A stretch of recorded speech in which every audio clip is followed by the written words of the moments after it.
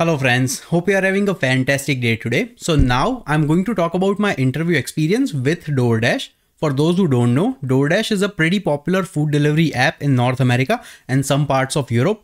And I interviewed with them during the peak of the COVID. So somewhere around like mid 2021, the golden age for IT hiring, because all the companies were hiring like crazy. And just during that time, Doordash recruiter actually reached out to me over LinkedIn and asked me that, hey, we have this pretty cool role for senior software developer at Doordash and we are trying to expand our team and headcount and whatnot. So are you interested in interviewing with us? And I was like, yeah, for sure. Doordash was progressing quite significantly around that time. So I was keen for the interview. In total, with Doordash, I did 3 rounds of interviews and the position was senior software developer. Now, in the final result, I did not get a job from Doordash, but that's understandable. However, I gained some real valid insights into their interview process. And plus, it was a very good experience for me to interview with like such a nice company. So I would walk you through the whole process. Now, first round of interview was just a standard phone call with the recruiter. So I wouldn't even call it like a proper full-on interview experience. It was just a 15-minute phone call. We just discuss about normal things like what the role is, what my experience is, what they are looking for, what I'm looking for. Is there a common match? What is my long-term vision? What is my work status and whatnot? So it all worked out. After that, I had second round of interview with the hiring manager. And that was sort of to shortlist the candidate for their actual technical rounds.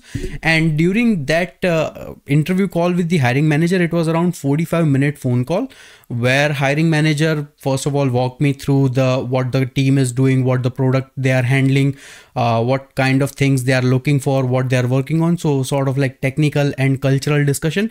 Next, the hiring manager asked me a bunch of questions about my experience, and also there were some behavioral interview type of questions, like if you had to explain a scenario where you might had disagreement with a team member, or if you have give me an example about the time where you had to initiate something from the scratch and stuff like that.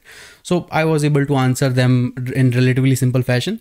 Then the hiring manager also asked me some system design type of questions, but not exactly like complete system design interview question. It was more like a common, I would say, architectural discussion about different concepts and how different things can be done, what kind of tool or database would I use, why would I do that. So it was just a very light-hearted conversation, but overall more driven towards, I would say, behavioral and system design kind of sense. So after the discussion with hiring manager, I think hiring manager liked me, and I also sort of got the idea that I would be invited for the next round of interview. So next round of interview was going to be 1 hour technical interview. And for this 1 hour technical interview, they were only going to ask just one question. So which they already explained it to me, which very rare companies do. I don't know why they let me know that, but that one question was going to be kind of tricky. So I got that idea. Now, during the technical interview, because it was peak of COVID, it was definitely a virtual telephonic interview where they had the coder pad set up for us to run over and do the technical session. And they asked me some question related to intervals, on how different interval works. And if let's assume that the incoming data is coming in some JSON format. Now you realize that JSON format is no longer feasible and it's not very efficient to query over for that Elasticsearch kind of problem.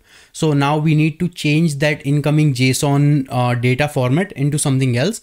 And once we have that change data format, then we need to iterate over that data in order to create bunch of different intervals for that starting and ending period. So it was like a pretty broad, complex kind of problem where there were a lot of parts. So number one part was that you need to take care of the incoming JSON request. Then you need to query over that, parse that JSON, and then iterate over, then convert that incoming data into a different format. After converting into a different format, you would need to create like a whole range of intervals from starting point to the ending point.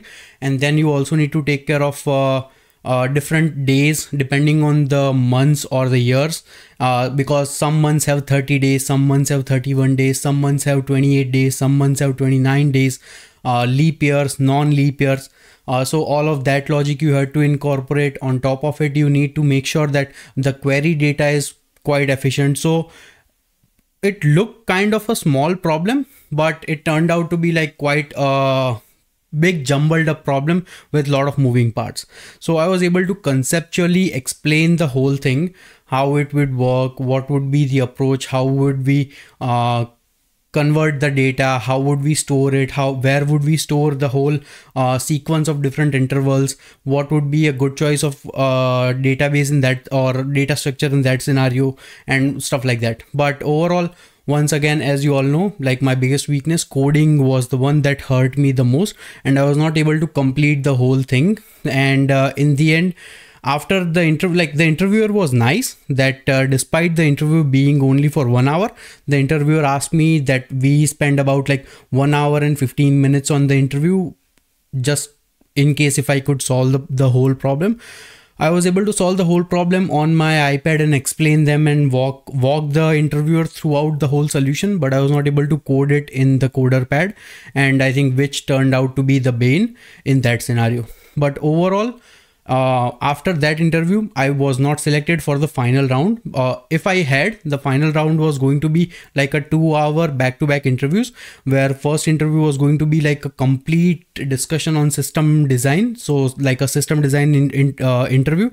And the last round would have been like a conversation with that director level, or one level above the hiring manager. So that would be more like a behavioral and culture fit kind of the scenario. And if all went well, then I might have received an offer, but I failed in that technical interview. I was not able to solve it. Now, in my opinion, I would have to say that their interview process was quite streamlined. They have some of the most hardworking recruiters that I came across, because they were always there asking any of the question I had.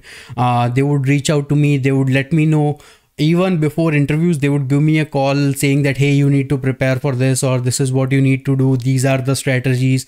Maybe this could be something that could be helpful to you. So it was, all in all, it was a good experience. I gained some insights into how the company operates, and basically I did not get the job, but overall this was my experience with interviewing with Doordash. So let me know in the comments, what do you think? I don't want to disclose the exact thing or the exact questions being asked by a hiring manager, or what type of system design interview question was asked, or what type of technical interview was asked, because I would feel that would not be a good thing to do. But overall, if I had to apply again with Doordash, my interview preparation would be that I would focus more on the coding part and also some more on the system design part. But that is the only advice I can give you. And if you can get a job at Doordash, congratulations. It's a very good company to work for. So till then, take care.